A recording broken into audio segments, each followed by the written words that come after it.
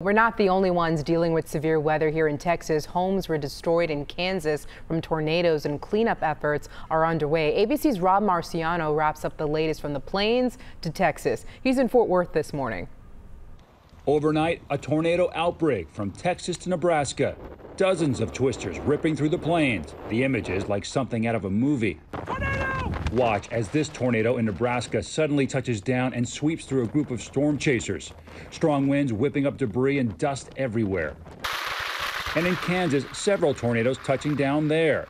This fast-moving rope tornado on the ground, and this driver ending up right in the middle of it. His car surrounded by strong winds and flying debris. In southern Kansas, watch this huge tornado on the move. The dark funnel moving right across the road. Oh, it's on the road! It knocked the semi over in the road! Another twister knocking over this semi, spinning debris all around. Shocked witnesses pulling over to help the driver as another tornado lurks in the background.